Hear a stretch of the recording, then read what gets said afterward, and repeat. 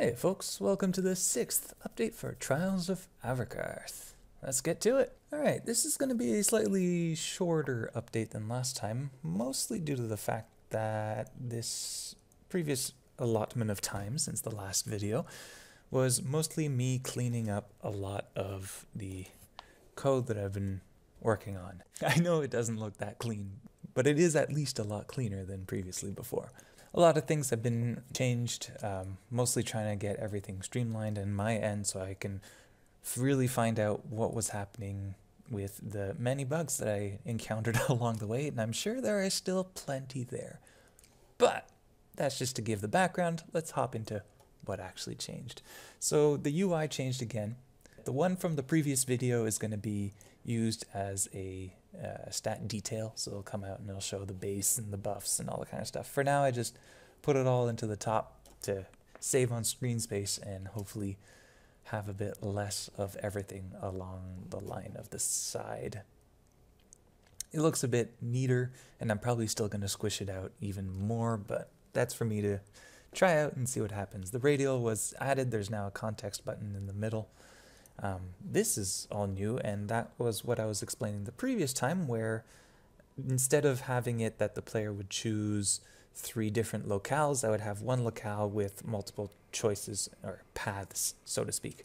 So now that I've added that, I can click on a path, choose one or the other, and that would lead to event A, B, and C running. So you wouldn't be able to choose which events happen, but you'd be able to see which set of events happen and therefore choose one. So once you're locked into a path, the 3 events or 4 events or 5 events would run in a sequence one after the other, and you wouldn't be able to change any more. So it gives a bit of control loss to the player and gives a bit more of a challenge, I hope. We'll figure it out as we go along.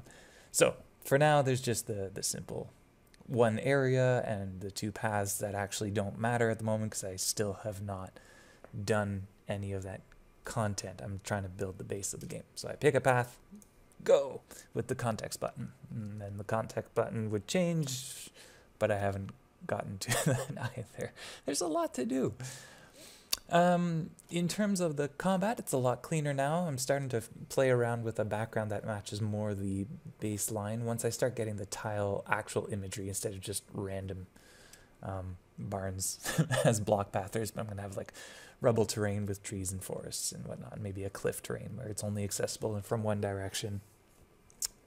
It'll start looking a lot prettier, but for now, function over beauty. So other more attentive viewers may also note that the enemy units no longer have an image.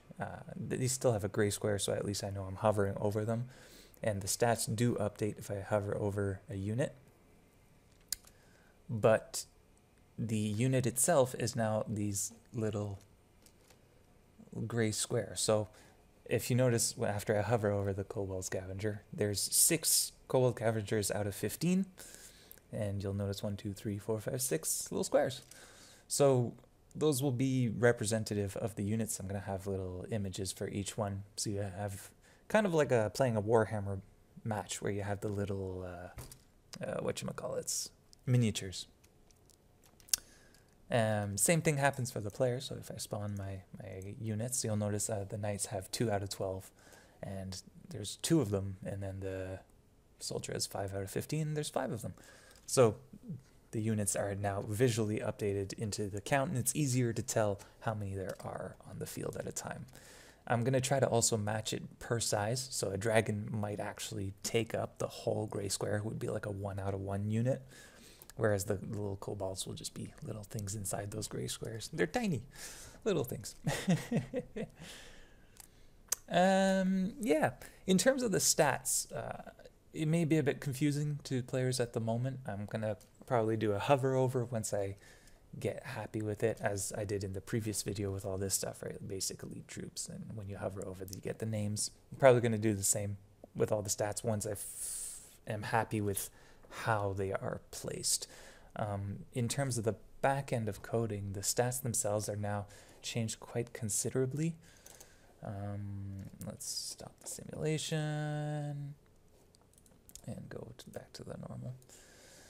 So the units now, instead of being a giant set of stats, have their own kind of, it's just checking, okay, what creature type it is, and then at the same time, I don't know why I placed them so far away, it checks their armor and weapons, and then it calculates their weapon mastery and then their combat mastery, and all those stats run together gets the proper stats. So you'll notice that a soldier with good weaponry and somewhat decent armor and an attack value of 8, meaning they've trained a bit with swords and they have a pretty good initiative. And then a knight, which is an elite unit, would have it even higher and almost double the armor value with, you know, royalty kind of plated armors with chainmail underneath and whatnot. So they'd be a lot tougher to get through.